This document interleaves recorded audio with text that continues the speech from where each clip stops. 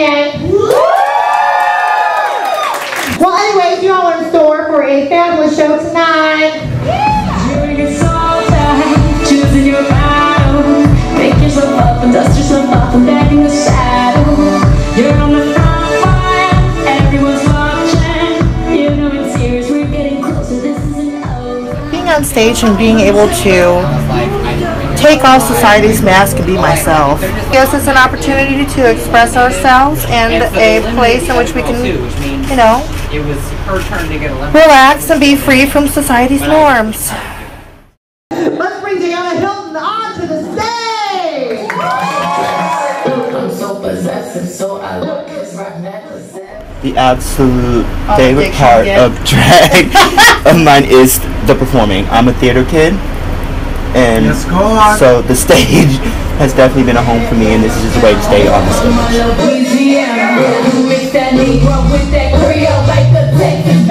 It's a place for us to express and do what we do. There's not a lot of places for us to do that, especially in the middle of Missouri. I get drop dead gorgeous.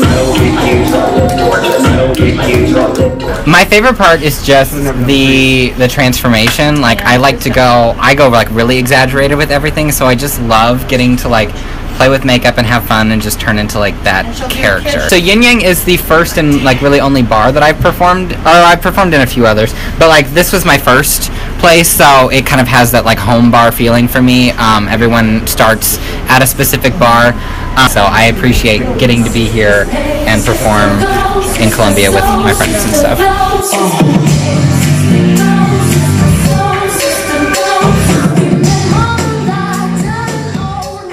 My favorite part about doing drag is it's a very pure form of expression, which sounds weird because you're putting on all this makeup, you're getting in the gig, you're putting the hair, but it's really vulnerable because you're taking a lot of risks and you're putting yourself out there in a way that few people really have the courage to do. And so I really like that because you get to really see the character of someone and you get to like really connect with them on a way that I don't think you could in a lot of different sessions.